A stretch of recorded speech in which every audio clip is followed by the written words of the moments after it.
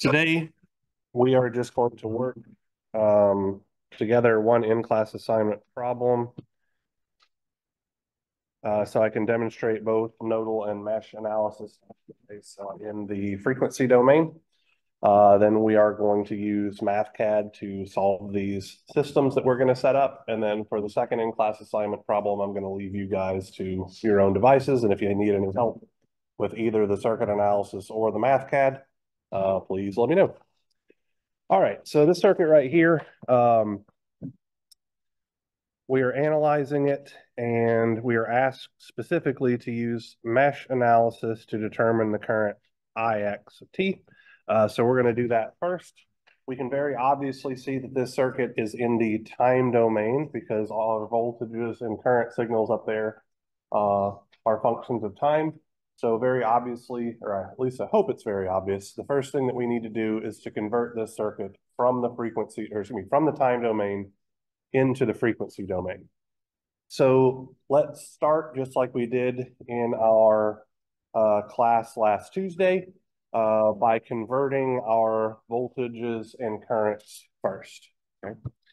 So for our source voltage, Vs of t is equal to 12 cosine 2000 t plus 60 degrees. What is that going to look like as a phasor? So this is this guy right here.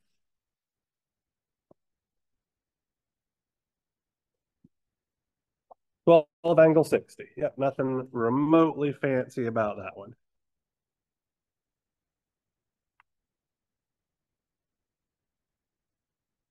Okay. And now let's take a look at this current. So IS is 200 sine 2000 t plus 90 degrees milliamps. How might we represent that as a phasor? 200 angle 0 milliamps, right? So the reason why it's angle 0 is because that's a sine function and we need to switch it to a cosine in order to develop our phasor. We do that by simply subtracting 90 degrees from the phase angle. I'm going to choose to represent 200 milliamps as 0.2 amps. So this is going to look like 0.2 angle 0 degrees amps. Are we all okay with that? Going from milliamps to amps. Okay. So we have our sources taken care of. Now we need to change our inductors, capacitors, and resistors, as it were, into their equivalent impedances. Let me go ahead and do this as well. We'll call this phasor current Ix and phasor voltage Vy right here. So what's the equation for the impedance of an inductor?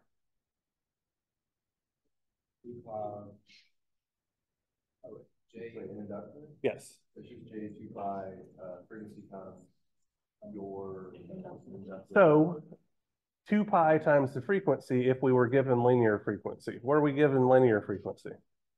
Oh, smart. Okay, so then J omega L. J omega L. Where omega is? Negative. Omega is never going to be a negative number. It should be your we're looking for Ix, so it should be Ixt, which would be 200% or 200 angle 0. No. Omega is just this guy right here. Right. Always just the thing that's multiplied by time inside that cosine or sine function, right? So for our inductors, we're going to have J omega L. So that should be 2000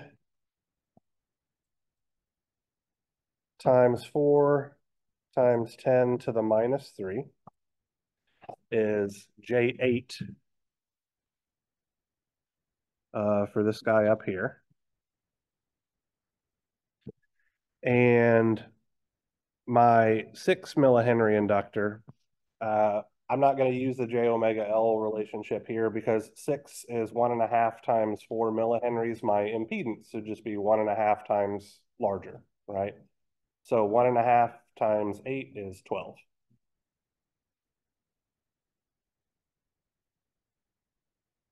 Now we have our capacitor. What's the expression for the impedance of a capacitor? Negative J divided by omega C, right? So 1 over 2,000 times 80 times, what's micro mean? 10 to the negative 6, absolutely right. So this is going to come out to be negative J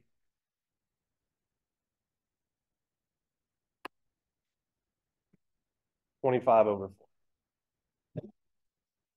So our circuit has been completely converted from the time domain into the frequency domain since our resistor just gets left alone. So now we are going to perform our mesh analysis. How familiar are you all with mesh analysis? Dabbled. You did it. Okay. Yeah, but it's the exact same thing here, okay? Except we're going to have phasor mesh currents instead of DC mesh currents. So I always choose to represent my mesh currents as flowing clockwise around their meshes. There's nothing that's requiring us to do that. That's just the habit that I developed over time. And so that's the way that I'm going to do it here. So we don't have any dependent sources or anything like that to worry about. Do they deal with dependent sources in? So like voltage controlled current sources, current, okay. So I will stop talking now. All right, we're not going to worry about any of that jazz. So I'll need to make sure I don't give you guys anything like that on the homeworks or whatever. All right, so we're going to write a Kirchhoff's voltage law equation for each one of these meshes. I typically like to start at the bottom left-hand corner of each mesh and then just go around the mesh following that mesh current. So for this first expression where I'm writing KVL around mesh 1, the first thing that I see is the 12 angle 60 degrees voltage source. And I see the negative polarity terminal of that voltage source, which means my first term should be negative 12 angle 60 degrees volts. The next thing I see is my J8 ohm impedance. So I'm going to have J8 ohms. And then because we're doing Kirchhoff's voltage law, we need to convert that into a voltage by simply multiplying by the current that's flowing through that element, which is our mesh current I1. And then next we're going to see the negative J 25/4 of an ohm impedance. And because this element is shared between two meshes, we're going to wind up having some combination of mesh currents here. So since we're following the mesh current I1 around its clockwise path, I1 is going to get a positive sign. And then I2 is actually flowing in the opposite direction as I1 when it goes through that capacitor. So we're going to give it a negative sign. And then we simply set this equal to 0. And because I know for sure that we're going to be using a computer to solve this system, I'm just going to leave it exactly like this. I'm not going to do any simplifications or anything. I'm just going to leave it alone and let the computer handle all of that for me. So this is our first equation. Sure. Like stuff like if this is on a test, obviously you don't have computers in the game. Right. So if I were to give you a problem like this on your exam, all I could expect you to do would be to set up the equations correctly, which I think is a reasonable thing to ask, not to necessarily solve them. That's significantly harder to do without the use of a computer. It's not impossible, but I don't know how much you guys know about or want to know about matrix manipulation and all of that kind of good growth stuff. I don't care for it either for what it's worth. Computers are great. So, any other questions about any of the terms in this equation or anything like that? So I think it's just the thing. I remember we did mesh and stuff, we had two voltage sources. So then the equations that followed, whether you understood or you just memorized, still set up that way. It can be an adjustment. Okay.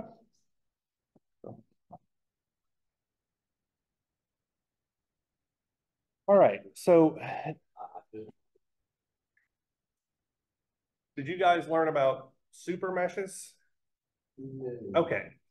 So let's see what happens here really quickly, and then we'll talk about how we can fix this.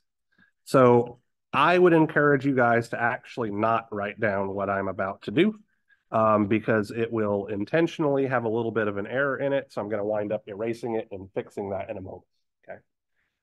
So I'm going to try to write a Kirchhoff's voltage law equation around mesh 2 here. Okay.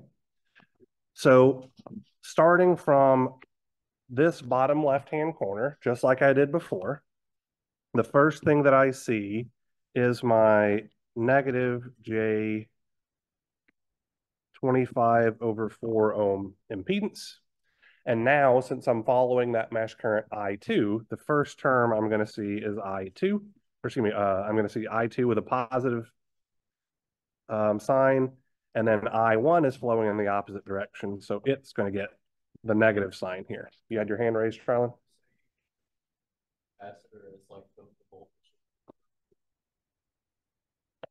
I'm only treating a voltage source as if it were a voltage source. I'm just adding voltage drops because that's all Kirchhoff's voltage law is for, is saying the sum of the voltages around any closed path is equal to 0. So just to be clear here, when I write my KVL equation for mesh 2, I should expect all of my I2s to be positive, and then any other currents I see are going to be opposite to I2 if I define all of my mesh currents in the same direction. So that's why this I1 gets a negative sign. Effectively, just for the sake of argument here, this current I2, when it's flowing through the capacitor, is in the up direction as it goes around its loop. I1, as it goes around its loop, is in the opposite direction. And because currents in opposite directions need to have opposite signs. All right. So the next thing that I'm going to see is my J12 ohm impedance. It has a current of I2 flowing through it. And then the next thing that I would see as I follow I2 around its path is actually that 0.2 angle 0 degrees current source. Now, this is where things get a little bit wonky because that's an independent current source. And really what that means is that it supplies that amount of current regardless of what voltage drop occurs across it. Since we're applying Kirchhoff's voltage law, we are trying to figure out what that voltage drop is. And there's literally nothing about that element that will give us that information. So what we're going to have to do instead is actually skip it and go around. Okay. So let me graphically describe what we did for the first problem, or the first loop, right? We went around this path. For the second one, we're going to take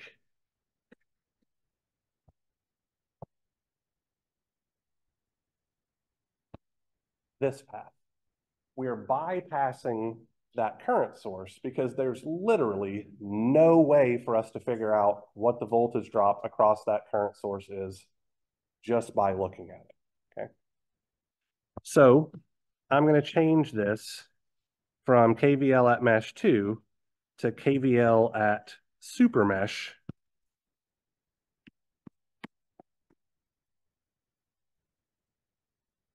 2, 3. And it's super mesh 2, 3 because that path effectively encloses mesh 2 and mesh 3 together, okay? We're only going to use this technique whenever we're trying to avoid a current source. So we skip past the current source. What's the next thing we see as we go around that pink path? The 10 ohm resistor, okay? So plus 10 ohms. Now, what's the current flowing through the 10 ohm resistor?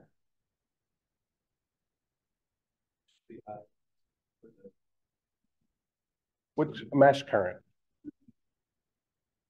I3. Right? So I think I heard somebody say I2. So this is getting busier and busier, but I2 is only flowing around this path right here. I3 is the one that flows through the 10 ohm resistor. So here's our second equation. And now we've ran out of Kirchhoff's voltage law equations that we could possibly write here. So we're going to have to think of another relationship that we could possibly use. And what we're going to use is something related to that current source that we skipped over a moment ago. Okay. So I'm going to write this as a current relationship. And anytime we see a current source in a mesh analysis problem, we are going to have a current relationship. Oops, I put current source, not relationship.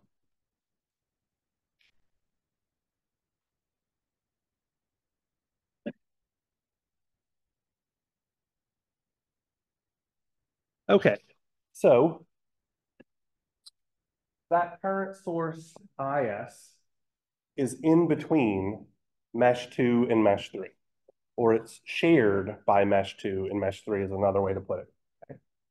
So I'm going to say that the current that's being supplied by my source, which was 0.2 angle 0 degrees amps, is going to be equal to, and now I need to figure out how those mesh currents are related to. So which of those two mesh currents winds up flowing in the same direction as the current source when it goes through its clockwise path? 3, okay? So let's look at it really quickly here. So here's mesh current I3. It's going in the same direction.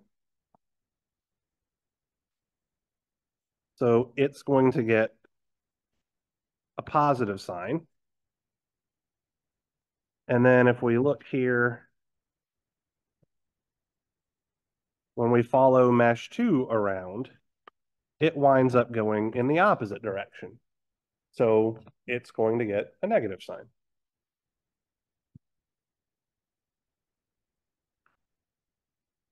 Oops, that should be I2.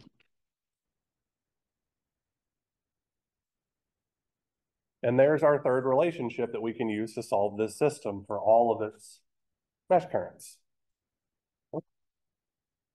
So before we jump into MathCAD to solve this system, if you guys have any questions, please, please, please ask. Yes.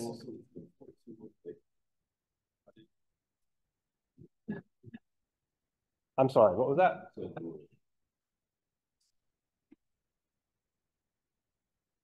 Uh-huh. It's 200 milliamps. Yeah, and so 200 milliamps is the same as 0.2 amps. Go away notification thing. There we go.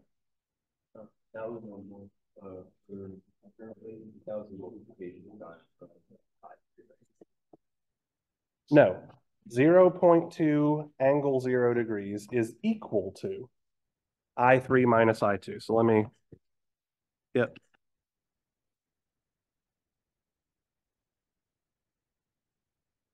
Any other questions about this setup here? Because it's fairly important that you guys are able to replicate this kind of analysis if you want to, you know, be able to do the homeworks, tests, etc.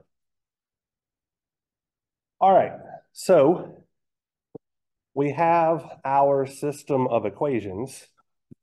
So now let's pop over to MathCAD.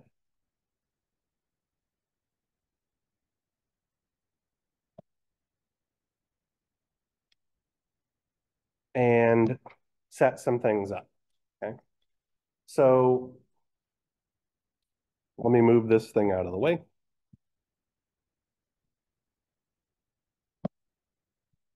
Because we're solving a system of equations, we are going to have to use the solve block, which I would guess you guys are all at least kind of familiar with. Okay, so at least a few of you are. Okay. You guys are arguably a little familiar with like programming languages and all of that kind of stuff. Okay, so I'm going to kind of approach this at least how we are setting things up like we were trying to set up a computer program. Okay, so here where it says guess values, this is effectively where we declare what our variables are. So for this system, our variables are the mesh currents I1, I2, and I3. So what I'm going to do is I'm going to do capital I. Oops, I have caps lock on, so that didn't work. You don't have to get fancy like I do and use subscripts and all of that kind of stuff, but I'm just going to have it as good practice. So to get the subscript, it's control underscore I1. So MathCAD has literally um, three different equal signs, and they all have different meanings. We're going to see all of those show up here today, okay? So the first equal sign that we're going to use is actually shift colon, okay?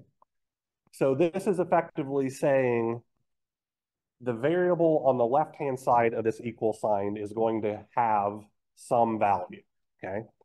And we are going to guess. I am going to guess 1 angle 0 degrees. So I'm just saying arbitrarily, I think that current might be 1 amp. I'm probably wrong. I'm almost assuredly wrong, but I just need to give MathCAD somewhere to start figuring out how all this stuff works, okay? So because we're dealing with a complex system or a system using complex numbers, I'm choosing my guess values to be complex numbers as well. If we go here to the operators tab, or drop down menu or whatever you want to call it, and we come down here to engineering, we can see that this is where we get our angle symbol, but it also has a keyboard shortcut of Control Shift P. So that's what I'm going to use because I am too lazy to go into that menu over and over and over again. Okay. So I have my 1, Control Shift P. Now I put my 0. If we go back into that operators menu and look next to the engineering or the angle operator, we see this is where we get our degree symbol. Now, the degree symbol does not have a keyboard shortcut, which Control Shift U. That's the scaling thing. The one to the left of it, which is the degree symbol, does not. I know they look similar, but the degree symbol doesn't. But we can trick MathCAD into thinking effectively that it has units by just typing the letters DEG. So this is short for degrees, and it will interpret that as the angle before it is in degrees. So this gets us around having to go to that stupid menu every time for degree symbol. It's a little bit more clunky, but it's the same exact result. Okay. Now, I'm going to give this units of amps. And particularly when I'm dealing with complex numbers, MathCAD can be very, very finicky. So I'm going to explicitly multiply here by A for amps. And the reason why I'm doing this is because sometimes MathCAD interprets things that are in parentheses as functions when we don't want it to. Explicitly multiplying tells it, hey, this isn't a function, this is just a number. Okay. So that's why I have that multiplication times A there. I'm going to do the exact same thing for I2.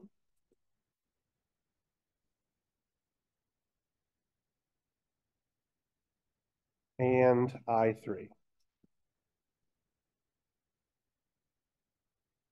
So let me know when you guys are ready to move on from here.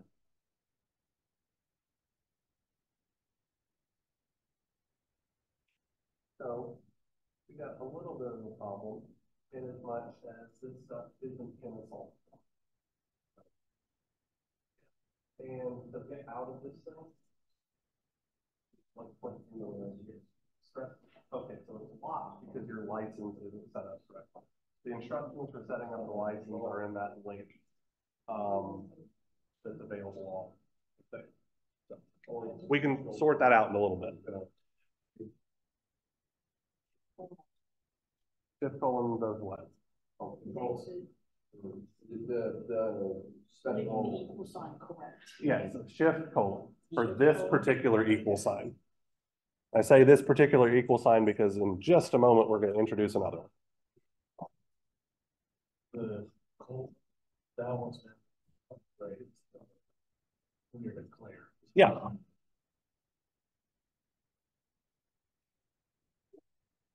It's effectively saying I want to store one angle 0 degrees as the variable I1. I'm sorry, what was that? Shift colon.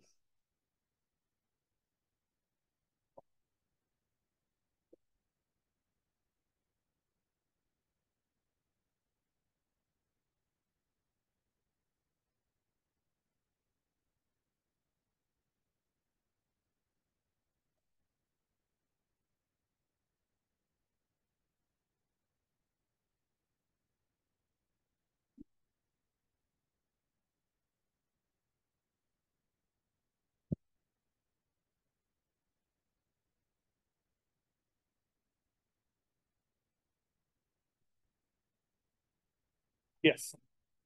Or the down line. Comes to do you have like practical forms for extra points? I don't currently. I could try to make things out a little bit, like just kind of reusing some problems from, yeah, and all that kind of good stuff. Yeah. I'm promising nothing. Let me start there.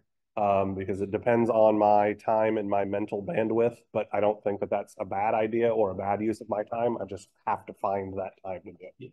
So I'm open to it, but I guarantee you nothing.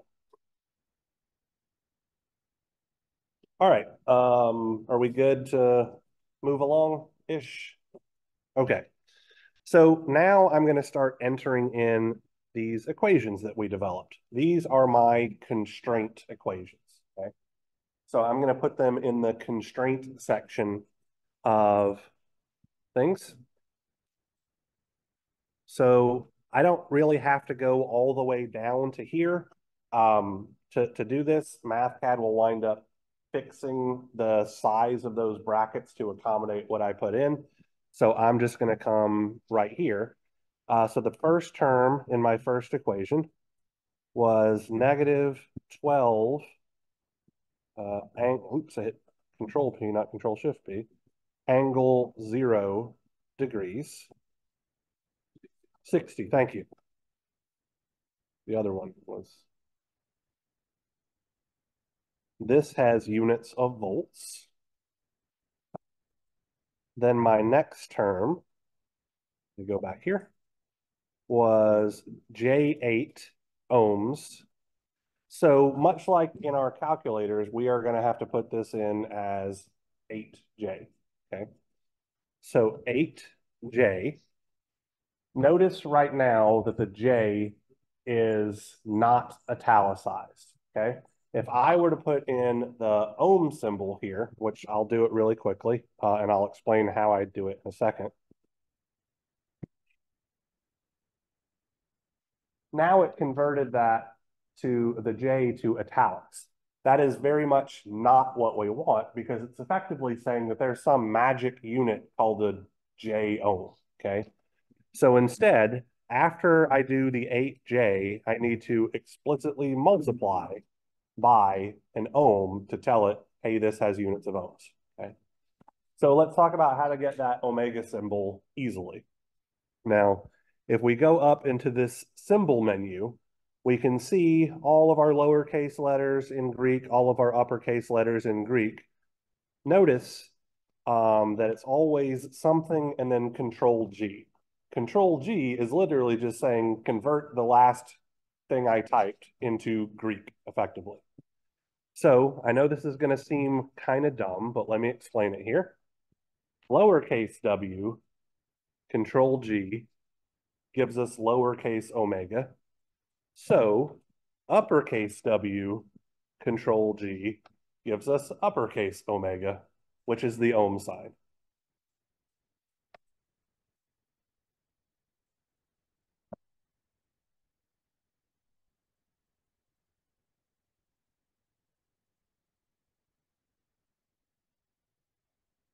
All right, so now we should have, I think it's just I1. Let me double check. Times capital W, Control G. Yes, so that's our imaginary operator. So we're just leaving it there exactly like when we type it into our calculators or something like that. Now I need to multiply this by the current I1.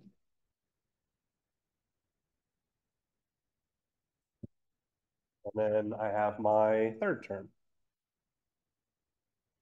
where my third term was negative J25 over 4.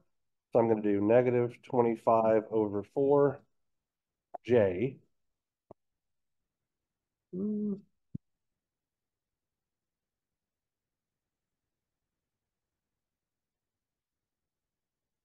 Negative 25 J over 4 ohms. So Shift W, Control G times I1 minus I2.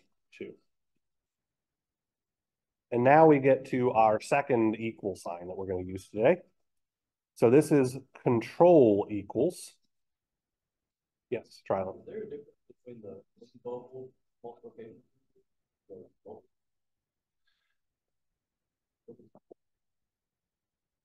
You didn't explicitly tell it to multiply. What do you mean by the invisible one? Like it's not. Like say you like the thing right here. There's an unbubbled multiplication. If you don't explicitly put the multiplication this. So right here, prove that is net to the 25, and that'll fix that. That guy right there doesn't particularly. Okay.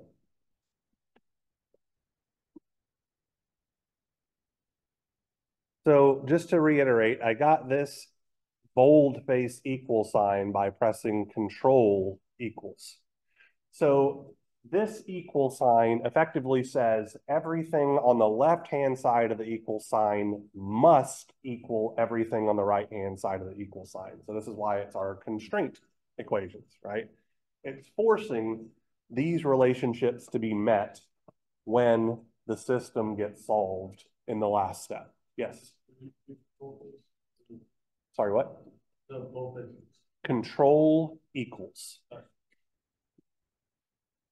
So we have the shift colon equal sign for declaring things, and then we have the control equals equal sign for forcing relationships to be true. So before we move on to inputting our second of our three equations, does anybody have any questions about this? Okay.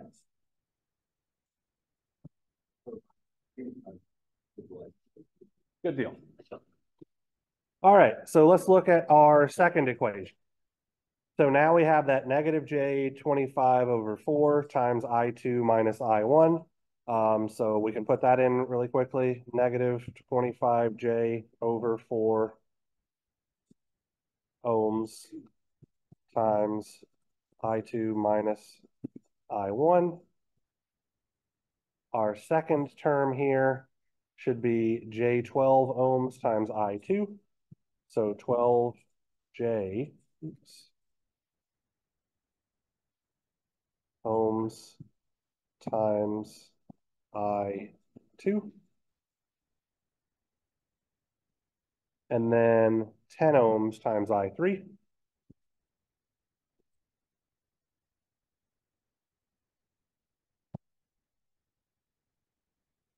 And control equals to 0.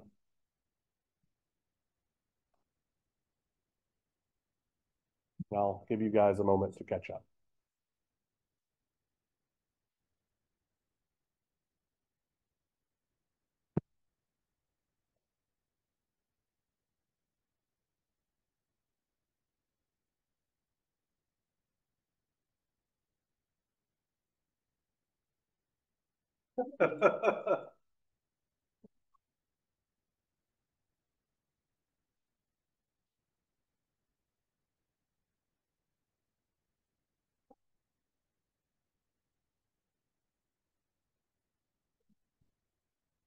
So, capital W.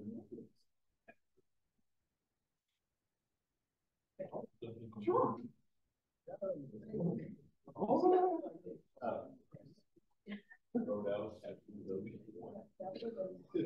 So type in capital W. Don't have press control words. Yeah.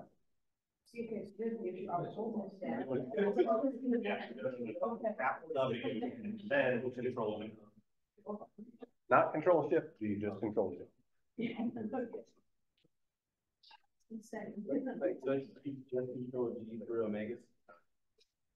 Type the capital W symbol first. Now press control G.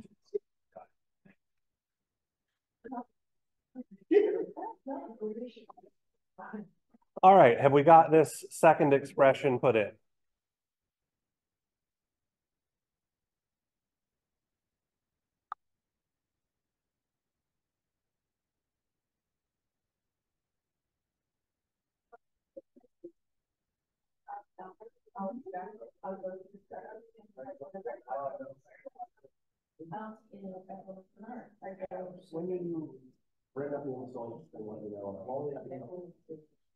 All right, so let's go ahead and take care of the third equation here really quickly. So our third equation, we have 0.2 angle 0 degrees amps is going to be control equal to I3 minus I2. So we should be able to do that relatively quickly.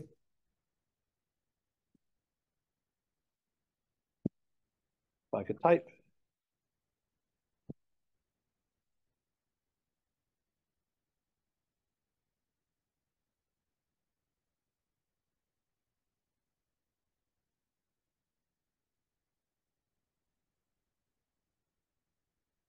And so now we have our three equations that we are trying to solve, okay?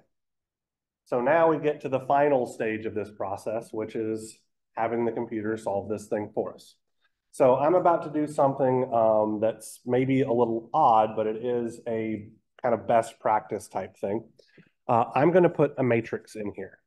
Because I have three different variables, I'm going to make my matrix a 3x1 matrix. Okay. I'm just going to move this down a smidge. 3x1. If there are three variables, it's a 3x1. If there's 10 variables, it's a 10x1.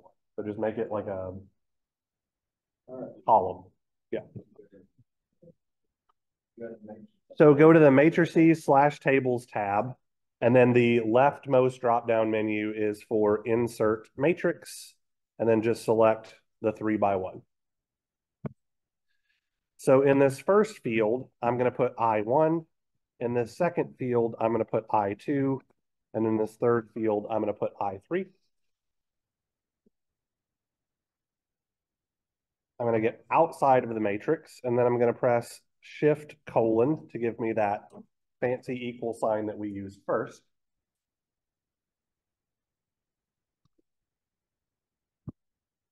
And then I'm going to type the word find.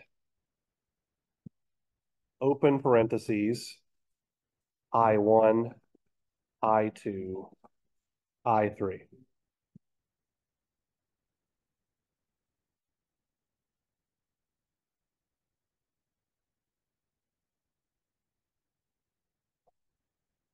Oh.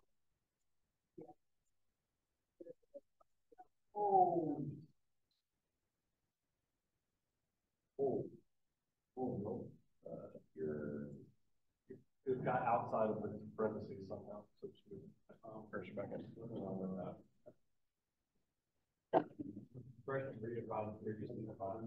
Yeah. That's totally fine. If it's green, it's just giving you a warning. If it's red, it's saying something's broken. Give me just a second. Let me see what's broken. Oh, I'm good. I put the J in all.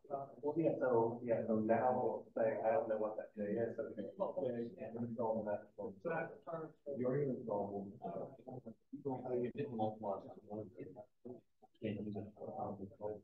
What is this error? You turn on the password. You do not know.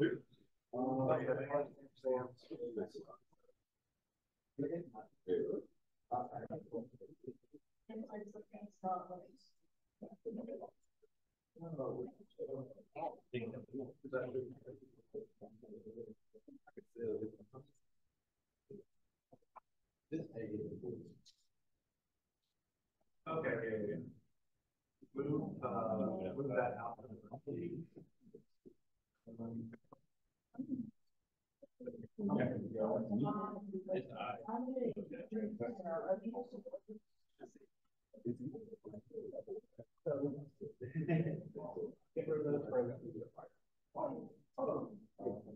Now,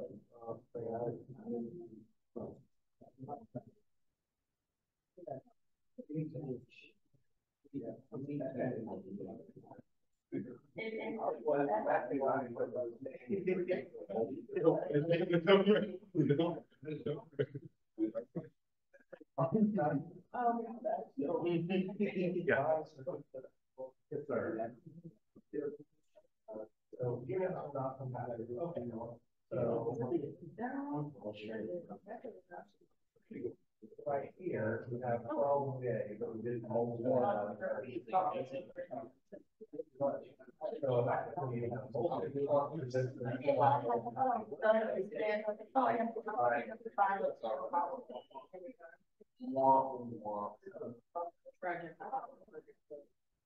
I don't have a What's the difference? I don't know.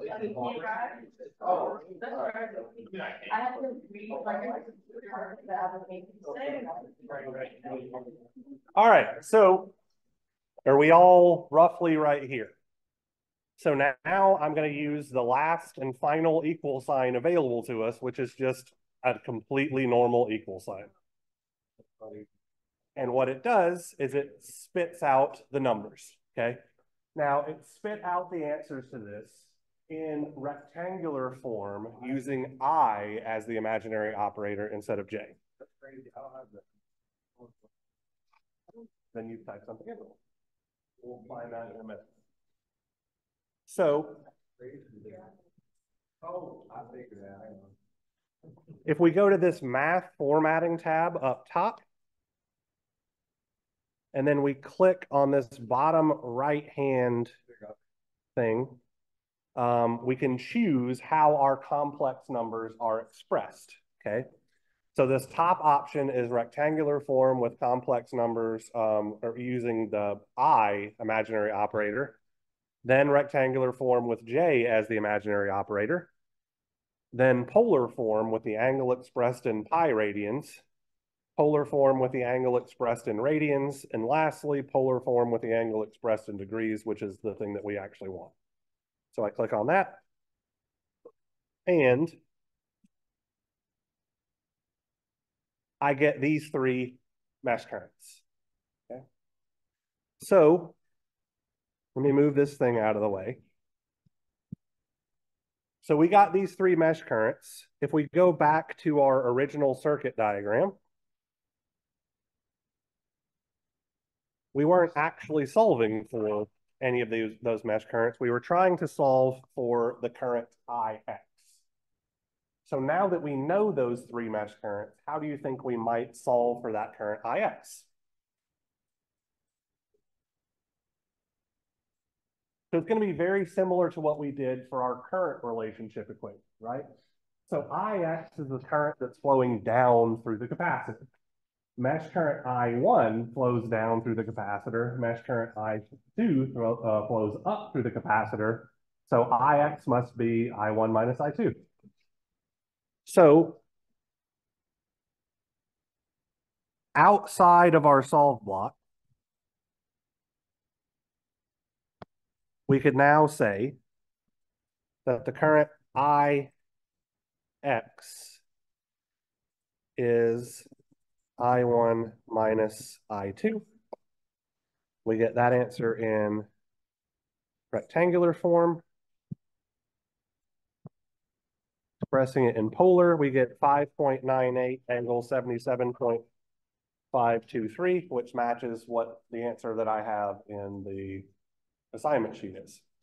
So let me, just one second, let me explain something here. So this matrix that I put here, the reason why I put the matrix here is because if I don't, none of the variables and stuff that I declare inside my solve block will actually exist outside the solve block. And I can prove this very easily. If I were to delete this bit, it still finds all those answers, but when I try to do any additional math with those variables, it doesn't know what they are because they only existed inside the solve block. That little matrix thing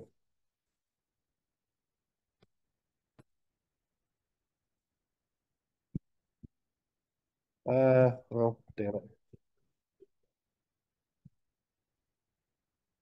Let me put that matrix back in.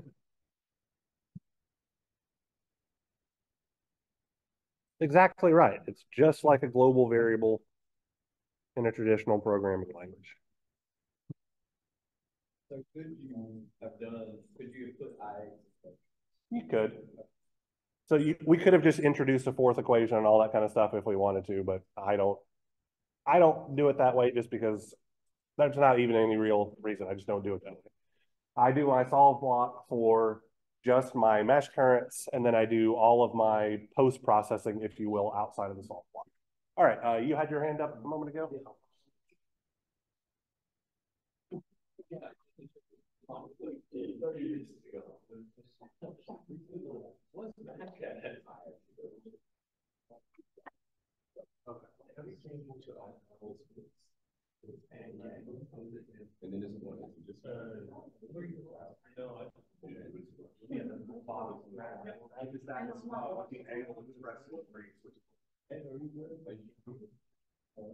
Sam, you had your hand up? I do, but I might have figured it out. Those are the correct numbers. Thank you. All right.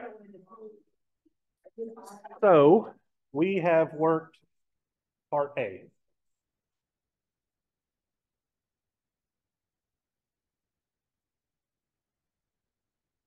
So I will save this sheet and upload it to Canvas for you guys to have as a reference kind of thing. I'll probably save it as both a MathCAD sheet and as a PDF, just in case you change stuff and can't get it back. Yes.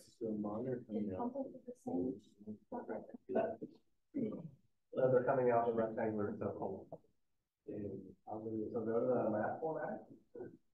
So go to math format, put that thing right there.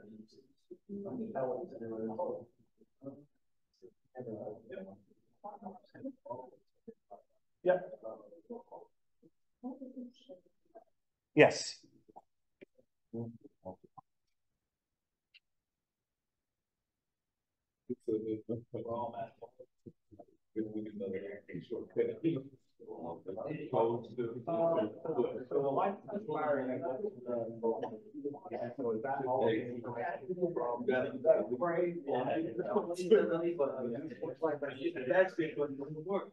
No,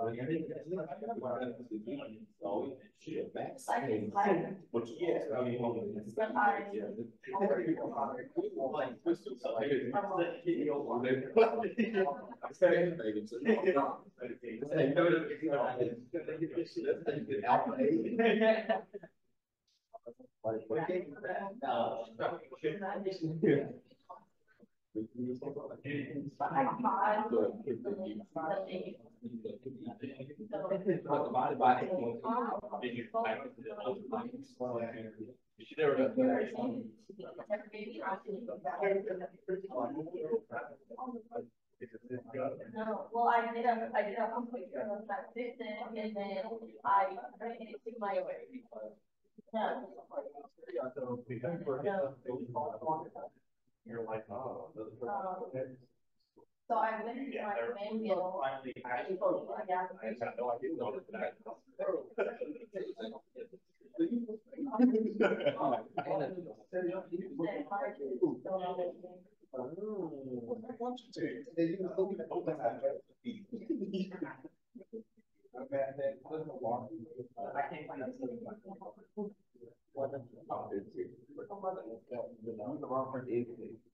I've got the answer right here. Oh, wait, you actually could be. Don't know the.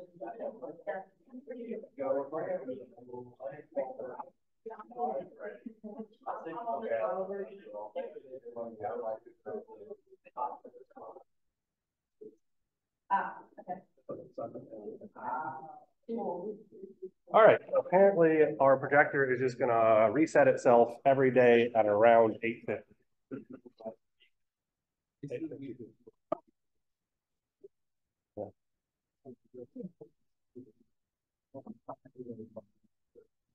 Okay.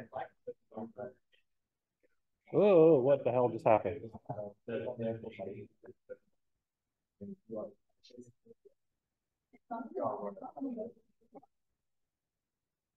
All right, so we got the same result as the expected answer for part A, or at least we would if we converted back from the frequency domain into the time domain. Our magnitude's the same, our phase angle's the same, so we did things right. Try them. Whenever we go to submit any of the custom working, we've done this on that schedule.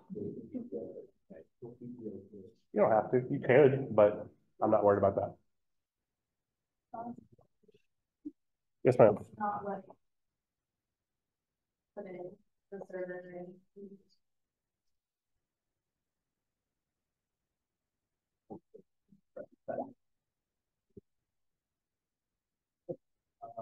Hey, can you take your product?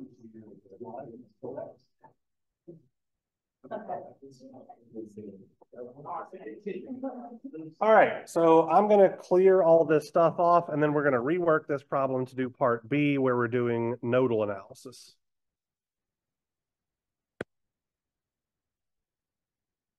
All right, so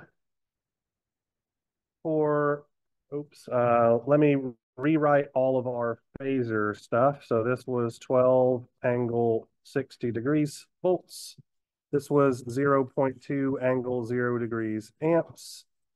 This was J8, J12, minus J 25/4, IX, VY. All right, so nodal analysis, we need to choose one of our nodes to be ground. We don't necessarily have to choose the bottom node, but that's usually a pretty good place to start with. So choosing my bottom node to be ground, I now need to assign nodal voltages to use. So I'm going to call this nodal voltage V1, nodal voltage V2,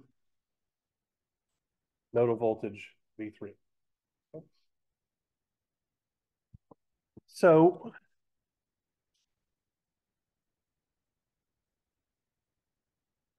Ron, did you talk about supernodes at all? Okay, great. So if we tried to apply Kirchhoff's current law at node 1, we would run into an issue in as much as we would be trying to add this current and this current together, which shouldn't be problematic, except that the current flowing down is the current through a voltage source, and that's giving us effectively the same problem that we saw with the current source when we looked at mesh analysis.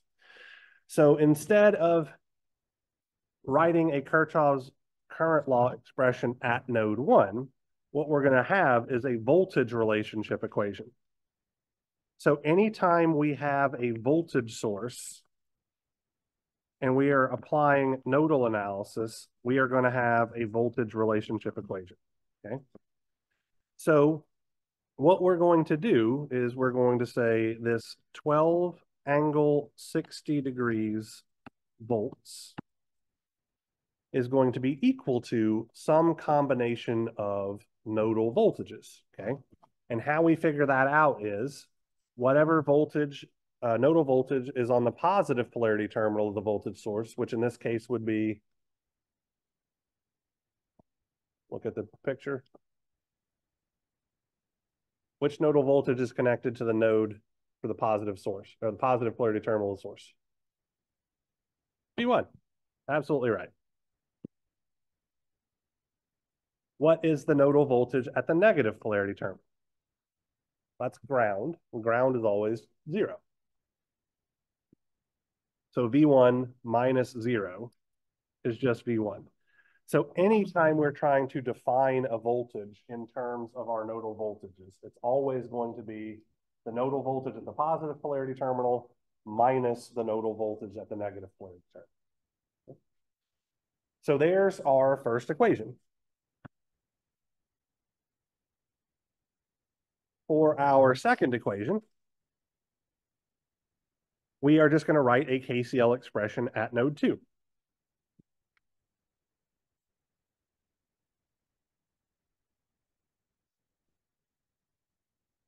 So that is going to involve adding these 3 currents together and setting them equal to 0. So what's the current flowing to the left through the J8 ohm impedance going to look like? Effectively do it exactly like you would have done it for a resistor network that you've dealt with before, except instead of a resistor, you now have an impedance.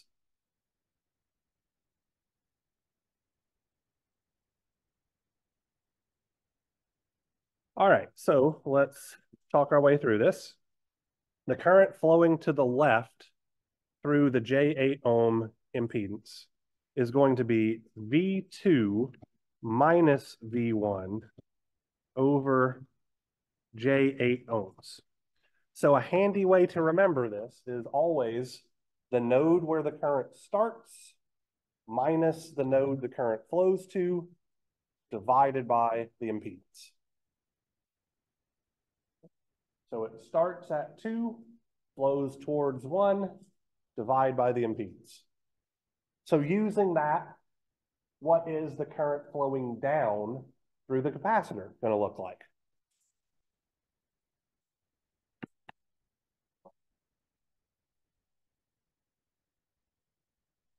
Zero, because it's flowing to ground, divided by negative J25 over 4. Absolutely right. And then what's the current flowing to the right through the J12 ohm impedance going to look like? V2 minus V3 over J12.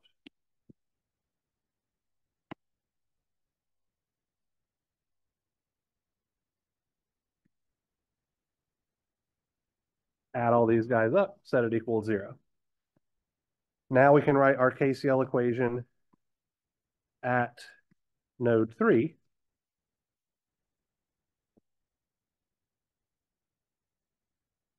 So that's going to be this current, and this current added together. So what's the current flowing to the left through the J12 ohm impedance going to be? Yeah. Yep, V3 minus V2 over J12. Absolutely right.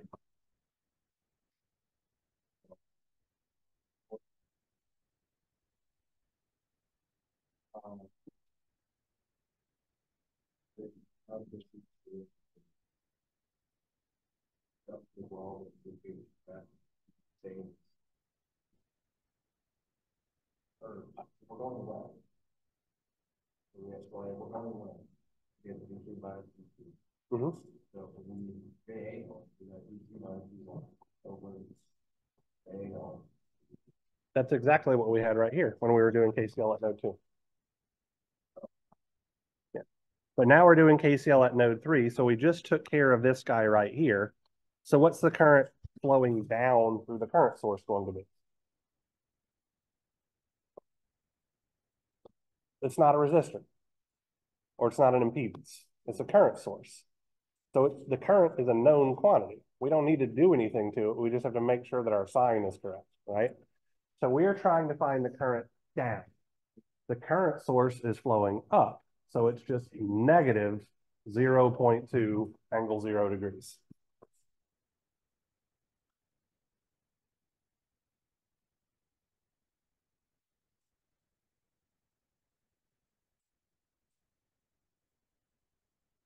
And then now we have the current flowing to the right through the 10 ohm resistor. What's that going to be?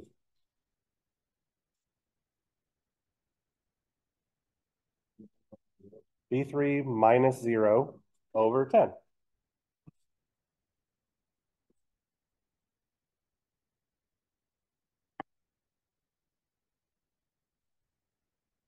Now we have our 3 equations for our 3 unknowns. So we could solve that system using MathCAD.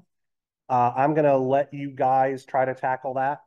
So before we close things out here, ultimately we're asked to solve for the voltage Vy. Once we know our nodal voltages, how are we going to get Vy?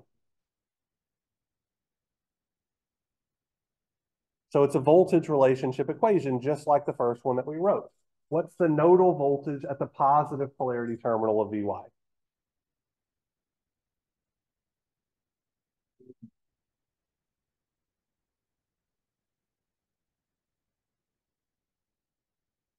What's the nodal voltage at the positive polarity terminal, right? So our positive polarity terminal is on that node. What nodal voltage is for that node? V3.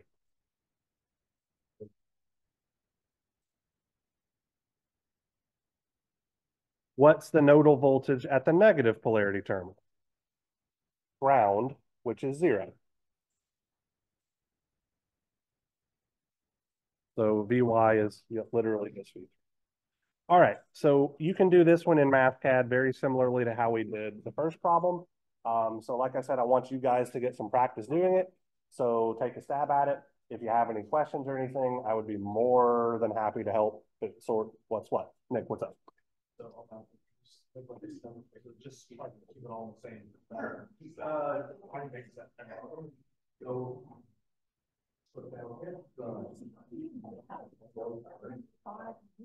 Okay. This is.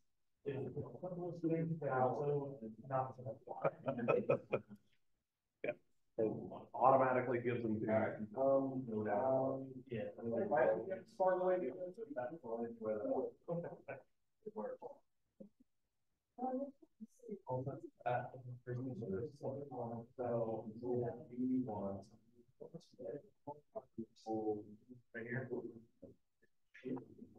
Well, I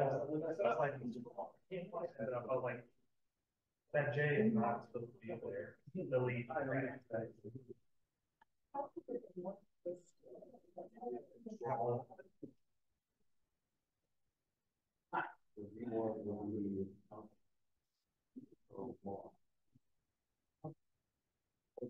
So you use a normal equal sign because I don't know what anything is. Also, if you're trying to do this in a solve block, you need to start the solve block first.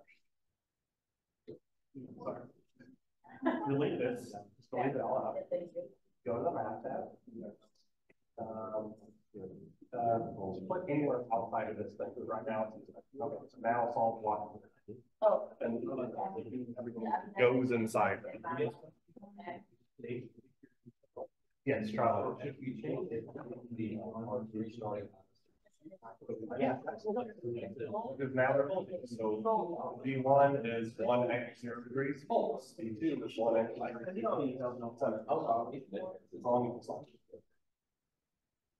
Is it okay if I just like leave I what I do I agree and just like essentially just you get everything in? I would prefer if you did it on a separate sheet and then the whole thing. So like. Give yourself a new 12 block down here. So this stays the same, right? It's like one. Yep, okay. Oh, wait, no. Well, they're on the other on the. Yeah.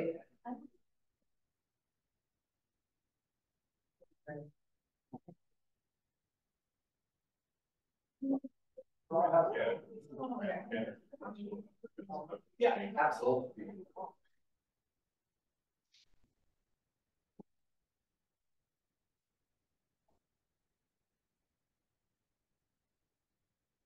Do you still need to be like I1, I2 or no?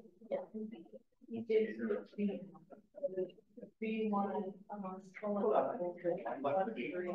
Yeah. I think it's actually doing it.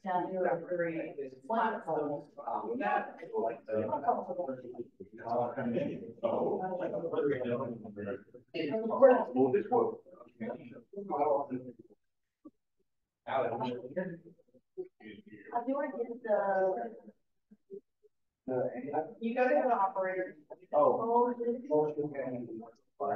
that is all. or the only one in the water. But like it's what we play around. So I get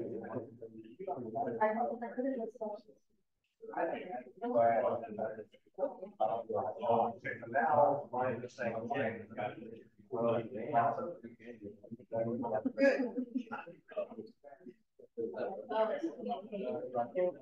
one.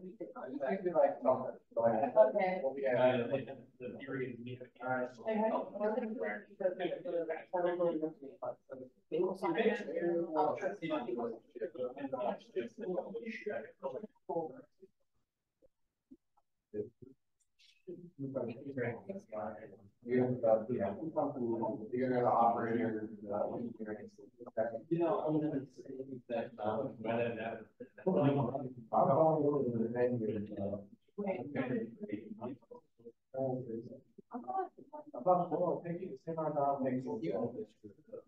Your fault. yeah.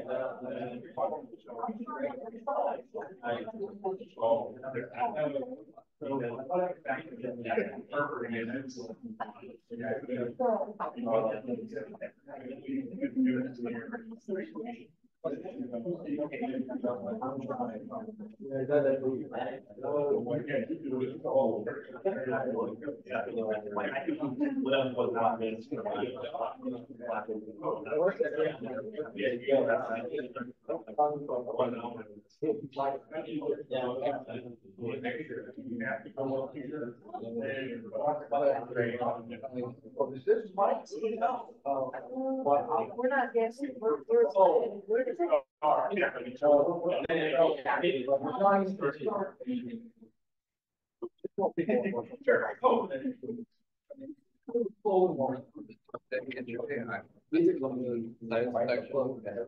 But it's I thought today in class.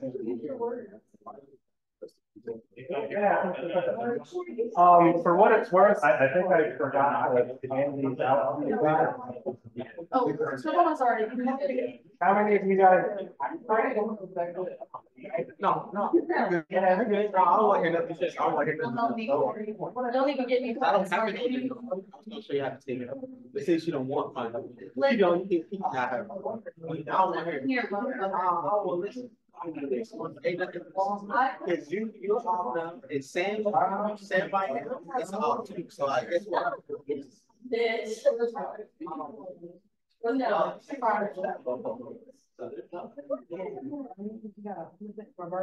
J I Yeah. I got it.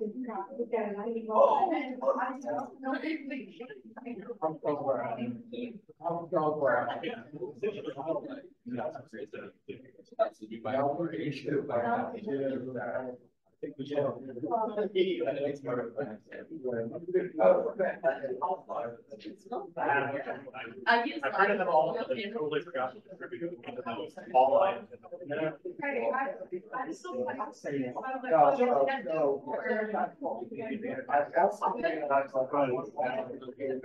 Anybody of you guys need? I'm like, you don't understand. You know, my dad, like, you don't get it, like, people are like, yeah. You understand why I need that guy. Like, I can't. Honestly.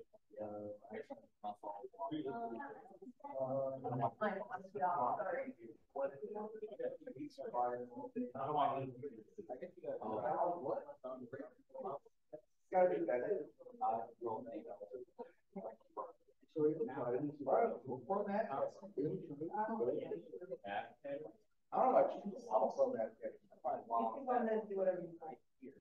Oh, man, I don't know.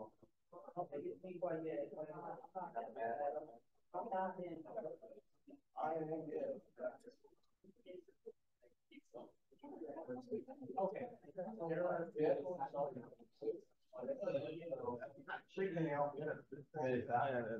I already got ACL, I know, so I'm going in there. Yeah, I'm working on those. I didn't.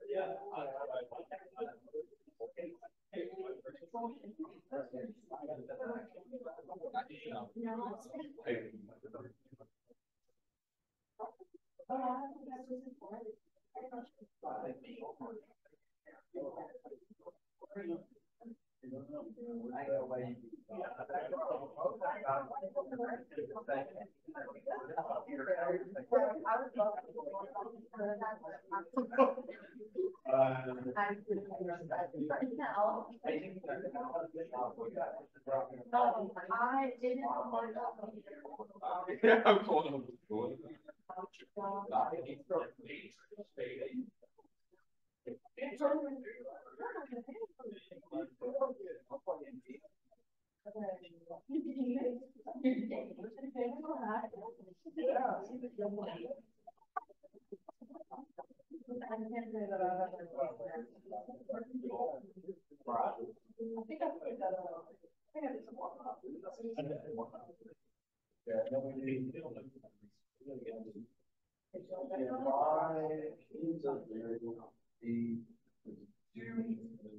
What is that?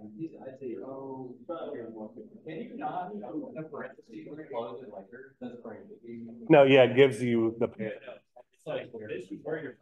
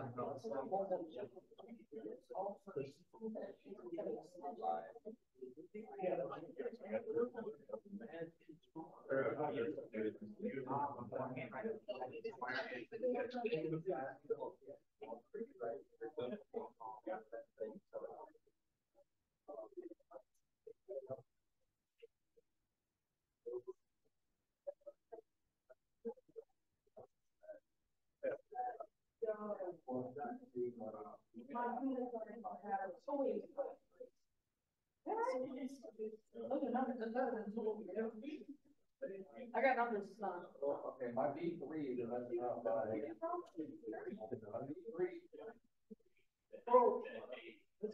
What is it saying when you? I think my new. Someone did it, and that's fine. And I was, The weird. I mean, it shouldn't matter, but did you put in the degree thing or did you? Okay.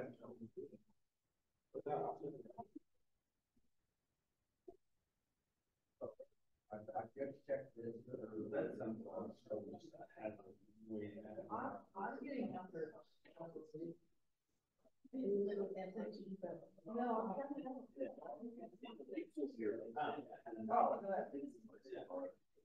All that. Oh, does it? All right, so that makes that go up, yes. Why the units are going compatible.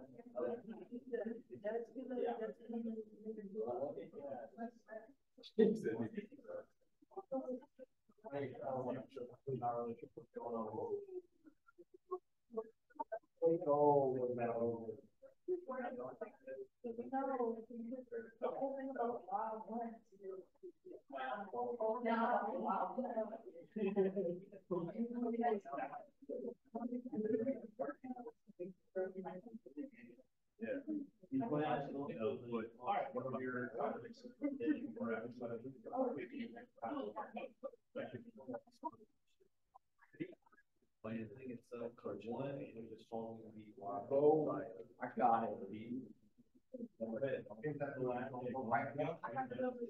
The right one.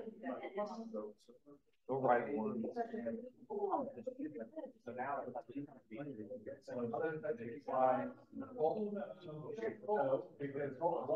You got math block first. They do it. But.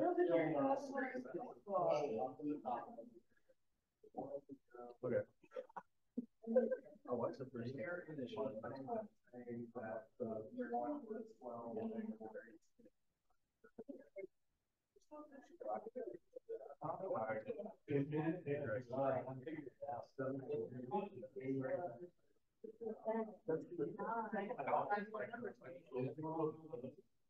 Common issues. You figure out the math, you figure out the math. Yeah. People come in because I tried to download all that. That's. I did agree with putting the license. I just got it. So I just had to put it on the server.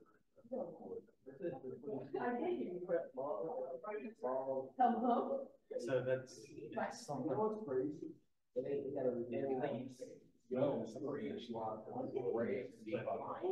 Sheridan has the license. For the new. No. Side of it.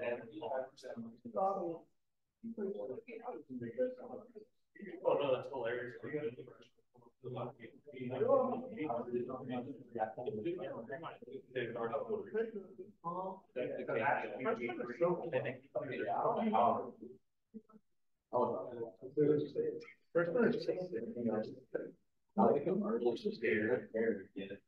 Like, Honestly, I would have had a guy.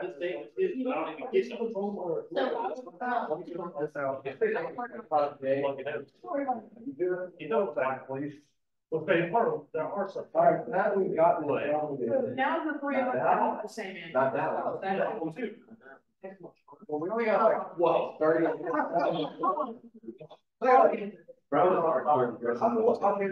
at this. I'm already got a headache. Oh, Like, there's nothing.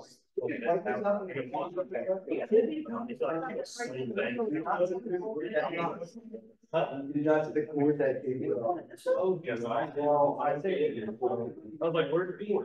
So you have a problem right here.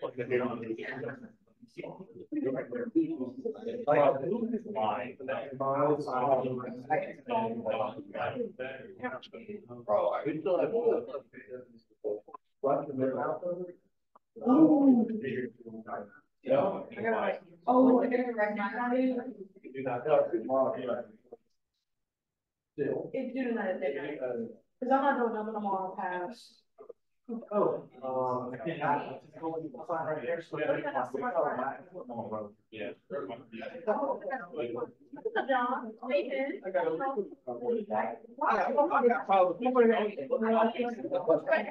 Only took at the end. No, he said that he. That was cool, and I was cool. No, I was. Oh. But Sam got into We're off. You would be. You would be our top. For this specific thing, Sort of nice.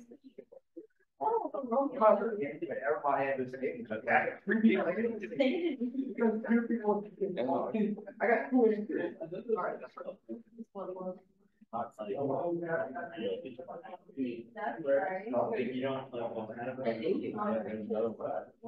Another one. No, I just spit on mine. Didn't know. I was just waiting for the.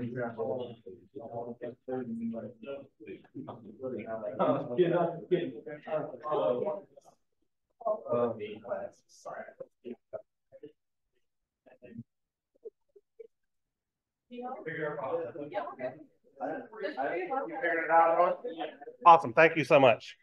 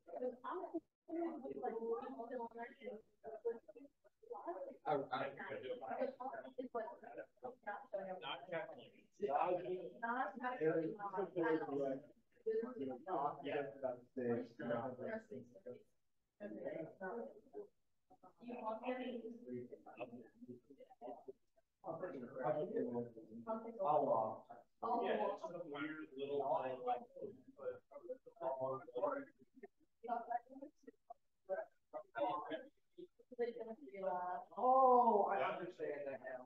Oh, yeah. I understand. I understand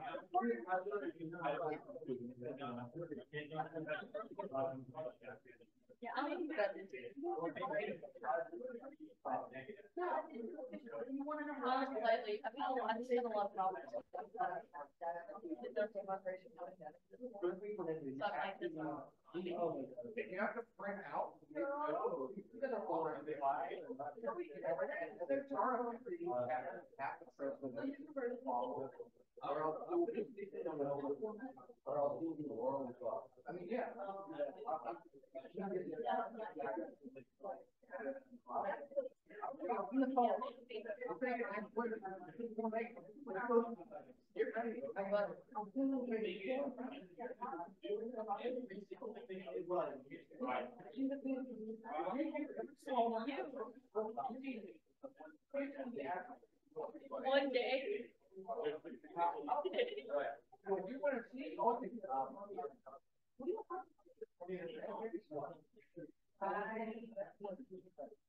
I'm gonna take that's what's last thing.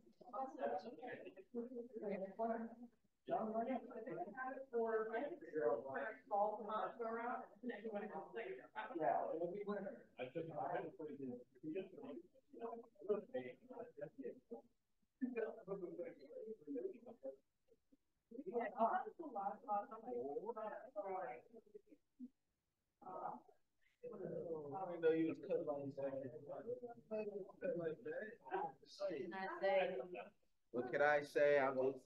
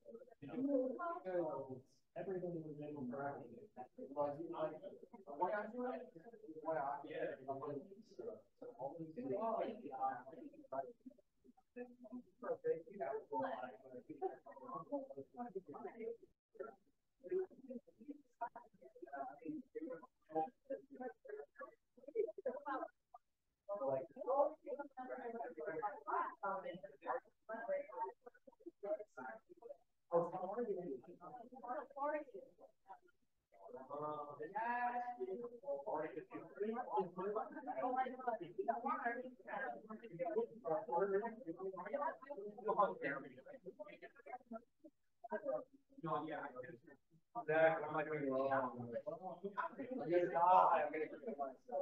look at it.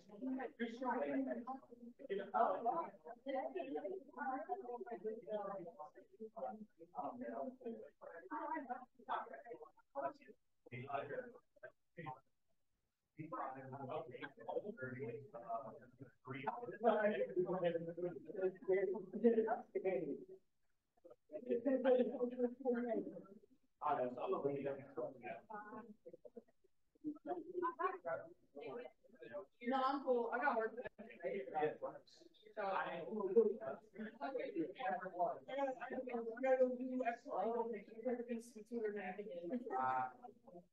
I got you. All right. Like, is it bad? Don't decide on me, get out of here. Get out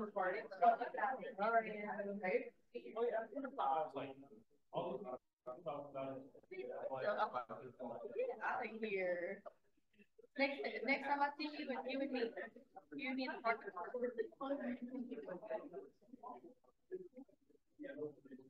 Have a good weekend.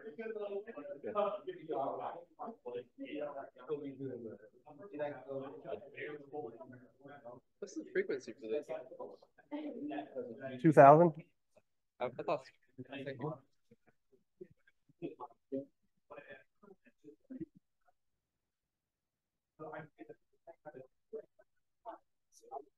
Am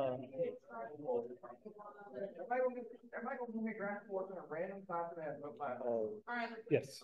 How would I set the mesh analysis? Because this one flows like this. So I can do super mesh for like 33 styles, but So, may I borrow your pencil here?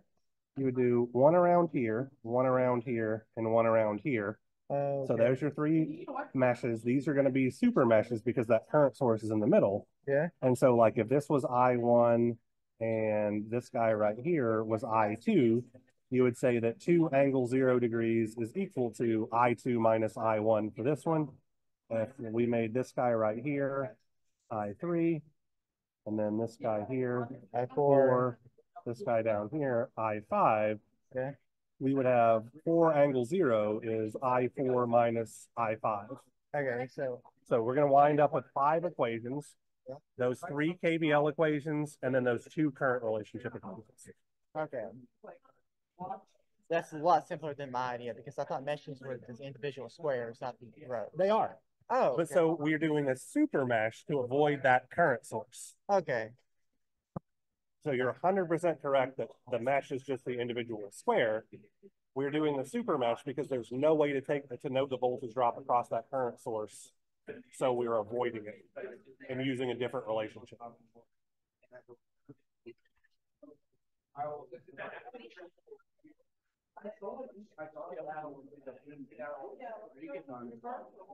mean, I get that. Personally, that's all. Yeah. Like I said, like you. Yeah, I get that. All I'm doing this weekend is just catch up. Yeah, well, like that's one reason really why I really want my job. Like my job is so that I can just like,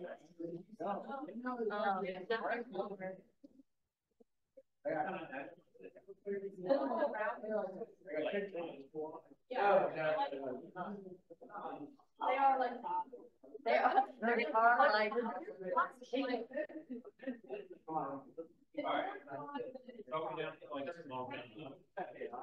I'll be convincing him to spend that. Give me an ice phone. We all walk with you.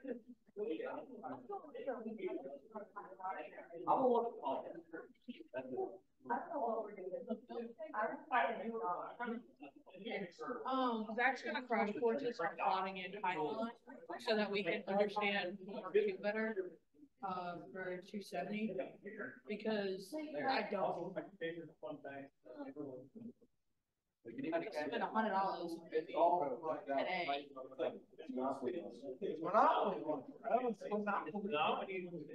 Wait, is there a class in here after this? Yes, I think so. I'm gonna go rob a class. Somebody go check the schedule. No. I'm gonna go home a class. I'm 90% sure that there's a class in here because the only class that I have in here is on Tuesday, Thursday, and there's usually people outside waiting to get in when I'm leaving. Okay.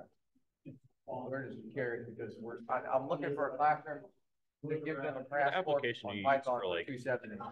Writing and note taking. Is Mr. Gill taking the test with them too? That's up to him.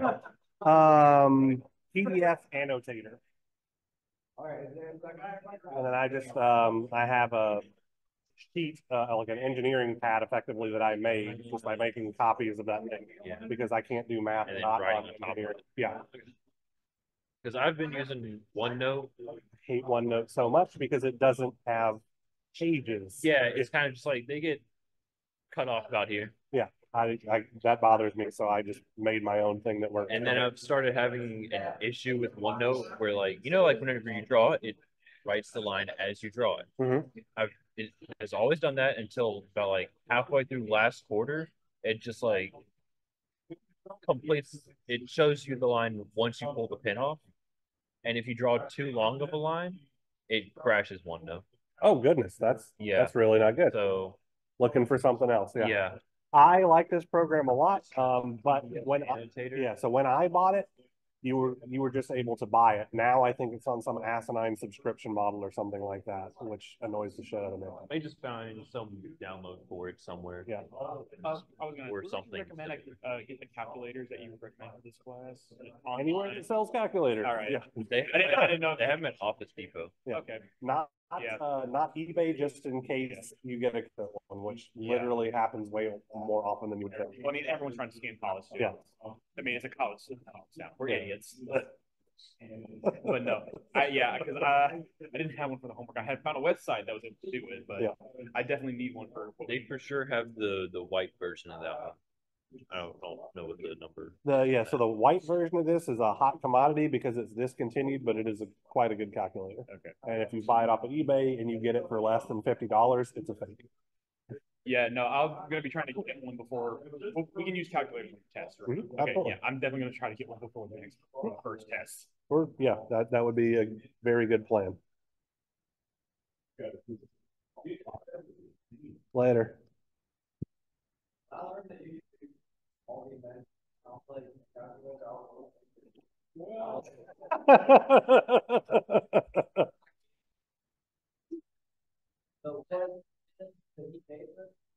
I have never been the full test time in the testing session in my life. And I left with like 4 minutes left, and my hand was like, I had to do this. Like, I was like, what?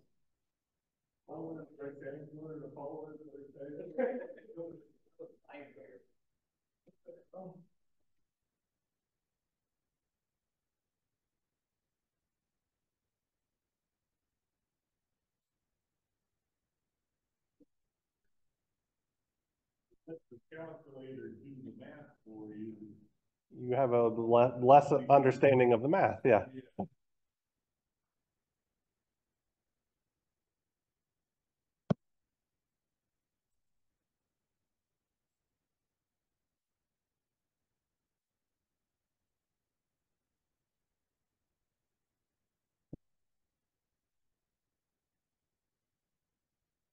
What the hell?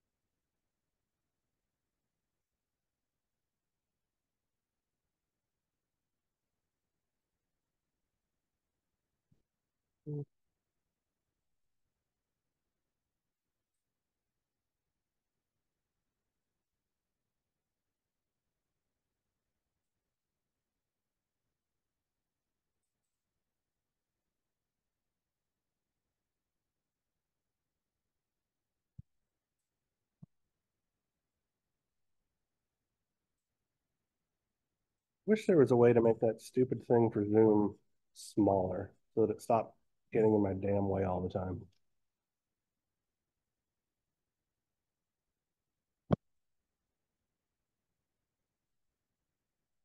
this big black bar that gets in the way when I'm using other programs.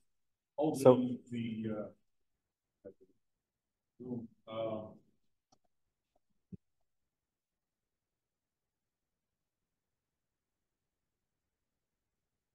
maybe this thing that says hide floating meeting controls. I'll be damned. there you Yeah. Okay. I'm annoyed that it's taken me, I think, 4 years to find that.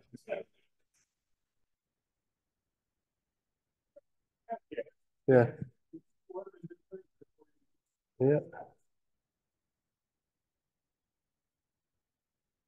No problem. See you on Tuesday.